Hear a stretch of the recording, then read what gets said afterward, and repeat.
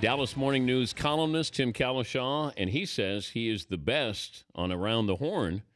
He dominates there. He's the smartest of all of the writers who appears on Around the Horn. And you know what? I agree with you, Tim. Tim Cowlishaw, Dallas Morning News, joining us. How are you?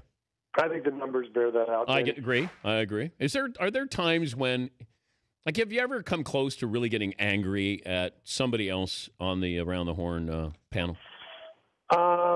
Like, seriously. Yeah, seriously, sometimes you feel like you said something, not that you didn't get points for it, but they didn't understand what you're saying, or Tony accuses you of saying the wrong thing. Yeah, it's good natured, but yeah, you get frustrated at times, sure. Who do you think that you could take on that panel? I can take them all on a regular basis, sure. No, I mean a fight. Oh, in a fight? Yeah. Everyone but Pablo. He's too crafty.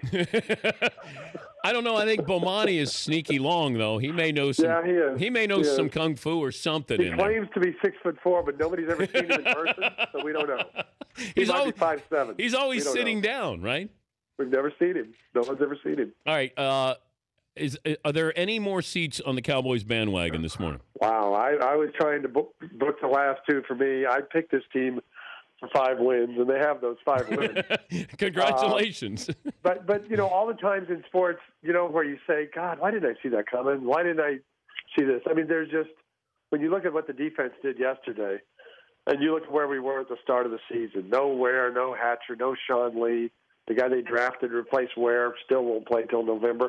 There was just no way to say, yeah, they're going to change coordinators to Rod Marinelli, and everything is going to be fine. And Rolando McClain's the one that you kind of regret, because this is a guy who obviously had some off-the-field problems, left football, but he was the 9th pick in the draft 4 years ago out of Alabama. So he had the talent, and he's showing the talent. But it's until yesterday, I kind of thought the running game of DeMarco Murray was keeping the defense from being exposed. And I don't think anybody can say that about the defense anymore after that performance. But it still feels like there's a little trepidation that you've been down this road. It seems like it's right. There's a false front to this where you go, and you're going to open up that door, and all of a sudden it's going to be a terrible cliff. There's a false front, and it wears number 9, right? Yes. I mean, that's what people think, and they have reason to think that. It's happened enough times. Now, statistically, you can look at Romo and say 25 fourth-quarter comebacks, greatest fourth-quarter passer rating. The numbers say he's pretty good, but everybody has these memories of Seattle and Philadelphia, 44-6, the Washington game 2 years ago. So you're waiting for that to happen, but I think they have enough things. When you have a running game and an offensive line like this, Tony Romo doesn't have to be great now for this team to win playoff games. What if it goes south? What happens here? If it goes like real far south, like, say, the Eagles are in the East, which is still very possible, and the Cowboys maybe get a wild card and lose the first week, that's a good question, because before the season I would have said you'd give Jason Garrett like a 5-year extension. People thought this team was terrible. Now, expectations, you win in Seattle, you beat the Saints here, the expectations are through the roof. So now I don't know what happens if it goes badly. You know what? I was also fascinated over the weekend with the 30-30 on the great trade robbery with Herschel Walker. But the fascinating part is that Jimmy Johnson and Jerry Jones have completely different viewpoints of what happened when they fleeced the Minnesota Vikings. Just the egos of these two guys colliding was just great. I loved it.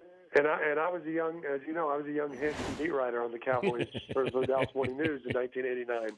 And I would say, Jerry wasn't involved in any kind of football-related decisions week to week back then, like he is now. But I do remember him being somewhat involved in the Herschel situation. Jimmy won't even acknowledge that could be possible. Of course, Jimmy also doesn't acknowledge that this great trade. He tried to trade up in the next draft to draft James Francis and Lamar Lathan, and when he couldn't do it, he said, okay, go ahead and take your running back from Florida. Oh, I didn't hear that. Oh, no, yeah, Jimmy doesn't talk a lot about not really wanting Emmett and stumbling into him. Okay. That doesn't get a lot of play. Before I let you go, is there any chance that Jimmy Johnson ever gets into the Ring of Honor or whatever? Ring of Honor? Yeah. I would say no. And I guess if Stephen Jones is controlling that one day, maybe there would be a thawing of feelings, but I don't really think so because I don't think Stephen likes the way Jimmy handles this whole situation. So I'd say he doesn't need to worry about leaving Florida and putting on shoes and coming to Dallas for that. Probably not going to happen. Are you doing Around the Horn later today? I am, sir. I will be on. Should I dedicate the win to you if that happens? Can you do that? I mean, I'm not asking too much, Tim. Okay, here you go. Could you say, as I told Dan Patrick earlier today on his well-listened-to national radio show? I will give it a shot, but we tape. So they won't edit that out. Reality's watching right now. We could get very quickly to take two. If we do that. Thank you, Tim. Thanks, sir. All right, Tim Cowlishaw, Dallas Morning News.